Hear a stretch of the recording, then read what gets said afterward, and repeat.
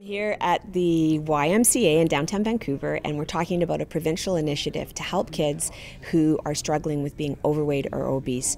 And there's a great new program for exercise, and there's more help for families whose children not only have weight problems but have complications. So it's going to roll out around the province. We're working with the Childhood Obesity Foundation, and there's better days ahead for kids in BC and their families. I feel like the program was very useful. You learned to, for example, read labels. You also learn a lot about other people's problems with their weight and maybe possible solutions to your own problems. And in general, you just learn better habits. Our children of this generation are going to live a shorter life expectancy than their parents, and it's something that the YMCA sees as a cause that we want to be involved in finding solutions. We know we can't do it together, and this program brings a lot of organizations together to be able to achieve helping these vulnerable families.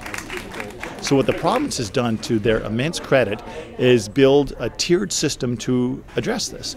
The MEN program is more widely available, 15 communities, it's less expense, well, it has no expense to the families.